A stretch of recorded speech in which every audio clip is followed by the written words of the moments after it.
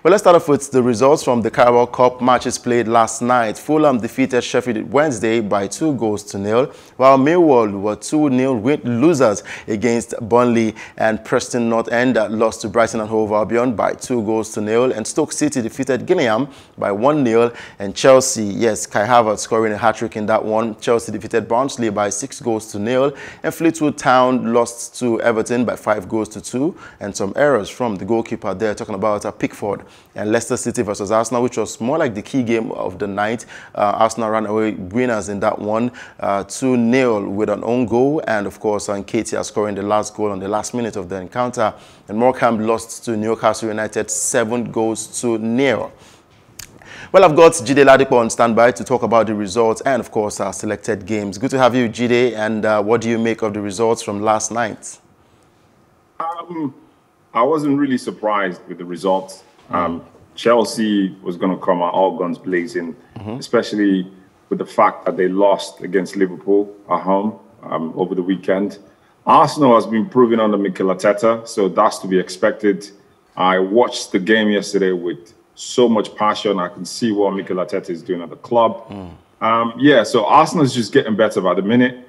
And, you know, it seems to have a really good bunch of players that can come up from the bench. I mean, Nketiah did the same again yesterday, you know, and scored. So I'm really, really, really happy with our Arsenal's playing. As an Arsenal fan, I'm quite ecstatic. And you know, Chelsea was all guns blazing. You know, Kai Havertz actually lived up to his billing yesterday because he got played in a really good position yesterday. So, yeah. True. You know, some fans are of the opinion that it was Barnsley. That's why they got that 6-0 win over the team. And of course, quite an easy team. That was one of the reasons why Havertz was able to score a hat-trick. Do you agree? Not necessarily. You know, the English football is really, really, really competitive and quite hard. We've seen situations in the past where a League Two side beat a Premiership side in the Carabao Cup or in the FA League, FA Cup League. So it's not unusual that things like that will happen.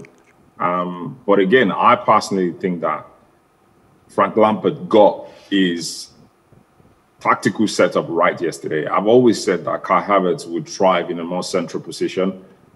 In the first game against Brighton, away, he played Kai Havertz on the left. Against Chelsea, he played him up front as a striker or as a forward player. But yesterday, he played him in a position where he really thrived. And he also helped, like, you know, some of the players like Ross Barkley and Tammy Abraham. Wow.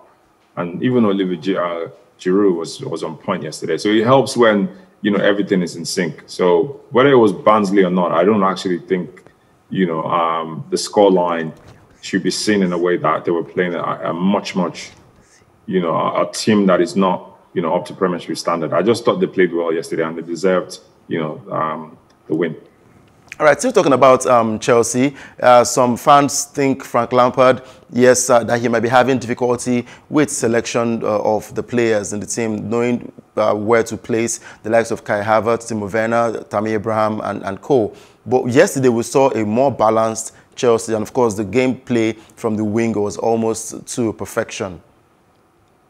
Yeah, I mean, look, yesterday we saw what happens when you play football players in their position. I actually think the issue that he's having is where he's going to play Jorginho and Kai Havertz. Yeah, there's a lot of good football players in Chelsea, and that's the situation you find yourself as a coach when you go out and buy a bunch of players and you're almost having like 2 or 3 first teams, and those players are equally as good as each other. The issue becomes whether you play certain players in certain positions. But what tends to happen over a while is when you start to get to know those players, and some players tend to play more consistently than others, then you're able to stick them in those positions, and they hold down their first team shirts. So I think the problem that he's having will be solved over the course of the season. Some of those players might get injured as well. I mean, usually you don't wish that something like that will happen, but it's just part of the game. Some players get injured, and then, you know, some players stay fit throughout the season, and you're able to use them and consistently, and they're able to show what they can do. True. Now let's go over to the one between Arsenal and Leicester City. Well, before the start of that game, I was afraid for Arsenal because we know Leicester City to be a side that likes to fight from start to the end of the game. But yeah, Arsenal gave a decent performance. Once again, brilliant performance from Bukayo Saka and the new signing, Willian. Yes. A lot of people still don't understand what Mikel Arteta is up to at Arsenal. I've been saying it since the beginning of the season. I'm not saying that they're going to win the Premiership this season, but I think that they have the right to contest for top 4 based on how they played yesterday. And to think like that wasn't the first team of Arsenal as a complete 11, that wasn't the first team. They have really improved under Mikel Arteta. Their decision making in the final third has been very good. They're also very quick on the ball. And Leicester City just couldn't cope with them yesterday. You know, they were all, all out of sorts. Their key players in the team didn't really live up to expectations. And, the subs that came in, Andre Gray and Kelechi Iheanacho, they were just nowhere to be found. Kelechi was absolutely dreadful yesterday. It's unfortunate that we're saying that, perhaps because he hasn't had much game time. But Arsenal were right on point yesterday. I really love their passing. They're now becoming consistent with playing from the back. And no matter how much you pressure them, even if you're playing a high line against Arsenal, you're not going to pressure them to give up the ball easily. They will make sure that they pass the ball from the back. They will stick to the principles and stick to their guns. So I wasn't surprised that it beat Leicester yesterday at home. Yeah, great. And another great performance from Eddie Nketiah as well. Remember, he scored the winning goal against West Ham. And once again, he scored something that looked like a controversial goal yesterday against Leicester City. I don't think it was controversial. I just think it was body-to-body strength. The football player was going... The player who was alleged to have been fouled was going down anyway. It was actually on the floor. And what was he going to do? He just had to kind of jump over him, and it looked like he pushed him, but he didn't. Eddie Nketiah is, just turning out to be a really, really good striker. Somebody we can bank on if Aubameyang or Lacazette is not on the pitch. He scored the winning goal against West Ham, and then he did this. He scored the last goal against Leicester City again yesterday. So I really think the future is bright for Arsenal if they can keep him to be a really consistent goal scorer, somebody that can get like 10, 15 a season. Then I think Aubameyang and Lacazette have a young player that can deputize for them.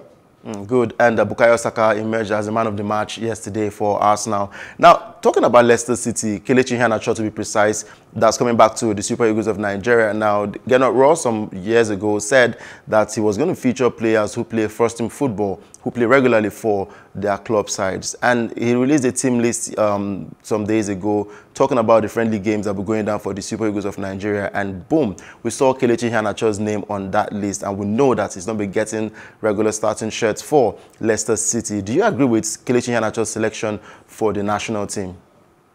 Strangely, I do. And one of the reasons why I do is it wasn't bad last season. I mean, I followed Leicester City a lot last season because of Kelechi Iheanacho. I have a special interest in Nigerian football players that play for top clubs in Europe. I check them out regularly. Yeah.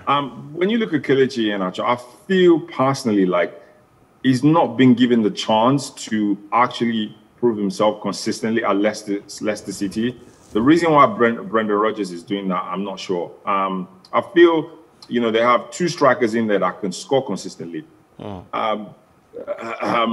Vardy and Kelechi Iheanacho. But even when he scores, I've watched matches last season when Kelechi scored and he was substituted. And I'm like, what exactly is he trying to do? So I think if you give him enough time, football is about confidence, and there's a psychological aspect to the game as well. If a football player is not playing consistently, there's every tendency that psychologically they're going to feel down, and that's going to affect them. Now, if we say he's not playing consistently, last season he scored, on average, compared to other Nigerian football strikers, he scored more goals. Now, the season started. The reason why he has not played the first 2-3 matches, we're not sure, and then you put him in a game against Arsenal, a side that we know is on a resurgence path at the moment, and you're expecting him to kind of be all guns blazing. Yesterday was terrible, but I don't think we should judge him on that. I think he should be given enough time. He's a good striker, and we need good strikers in the Super Eagles as backup, and I think he's one of them. So I don't think that we should judge him based on like the first 2-3 matches of the season.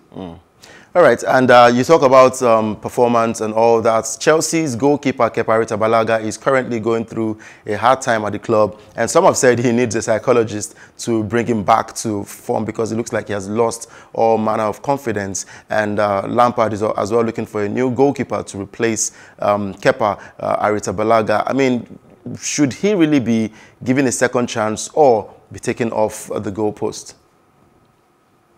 Well, when you're playing for a top Premiership side and you hold a very key position, which is the goalkeeping position, second chances are very, very rare. I feel Frank Lampard has given him enough chances, and you can't keep committing those kind of errors and expect to win the league or even contest for the top 4. Yeah. Frank Lampard's integrity is at stake. Chelsea's integrity is at stake as well, and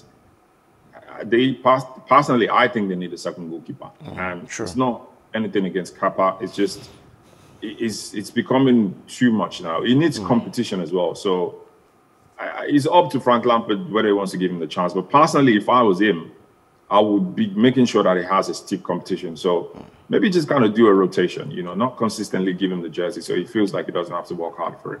True. Great performance once again from the lads yesterday. Chelsea, Arsenal, Newcastle United, Everton, most of the teams from the English Premier League. Well, in the games today, still on the Carabao Cup, Bristol City will take on Aston Villa.